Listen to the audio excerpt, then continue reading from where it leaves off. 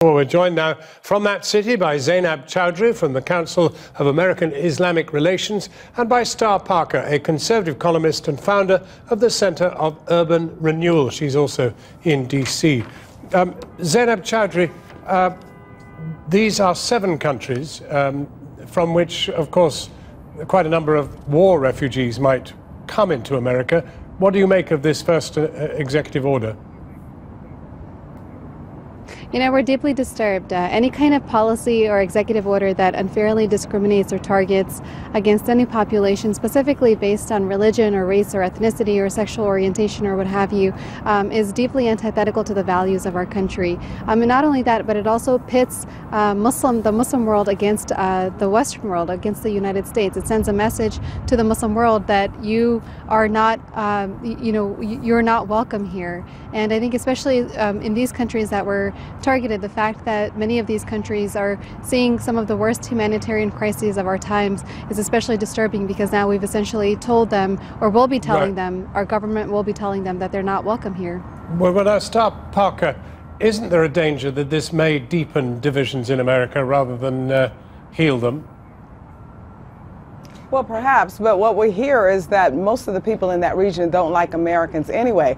It's sort of like having a guest come into your home. They have to abide by the rules of your home. What Americans, I believe, are waiting for is a loud voice out of that region that actually says that something has gone terribly wrong. Why are they refugees in the first place? And instead, what we get is scrutiny of Israel, which most Americans believe is our dear friend. Well, when one thinks of America, I don't know where you're getting that information from. The idea. Sorry, keep going. Yes, keep going. No, I was just going to say the idea that many of the people in those countries don't like America, or they don't appreciate Western values. I'm not sure where that information is coming from. It's entirely subjective. I mean, I think that we also have to examine our own foreign policies and the fact that we've also invaded many of these countries, and we've also conducted drone strikes and indiscriminate drone strikes in many of these countries. I think that it's important to look at the data and the facts that we have. And the reality is that refugees and immigrants do not pose a threat to national security. The vast majority of reports indicate that refugees are. But listen to the double talk in what you're saying right there. First, you're saying that we've attacked them, but now they want in this country and they're going to abide by our laws and our rules. I think Americans are saying, let's just pause. Let's pause because we're not sure. Keep in mind that the men that attacked us on September 11th, 9/11, were men that had dwelled with us for years. I think that Americans are tolerant enough. And what's happening now is we're hearing that you're too impatient. Which, mind you, by the way, the country that many of those perpetrators were from Saudi Arabia. Many of those perpetrators were from Saudi Arabia. Yes, which, that is mind absolutely you, is not true. Why can't we focus policy on? I think it's important. I think it's important to keep perspective.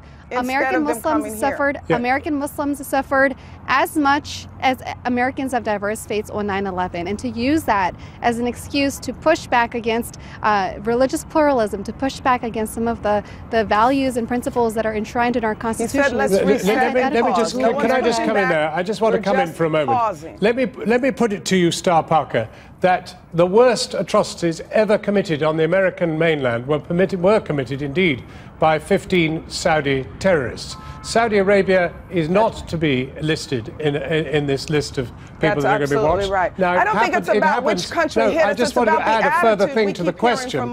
The question, Star Parker, is that this is a country which is spreading Wahhabism across and radicalizing much of the immediate world around Pakistan and Bangladesh, and indeed in Afghanistan. Are they not a threat to America? Well, what we know is that when Americans' friends are under attack at the UN, everybody that thinks that we should do something about that region channels their energy toward all of the others that are in disagreement with America. What Americans are now saying is we have a president who's saying, let's pause. Let's find out what is really broken down in that region and why people, especially the refugees, can't live in their own country. These are the problems we should solve, not try to integrate them into American culture, because America does have a defined culture. Okay, Zainab Chowdhury.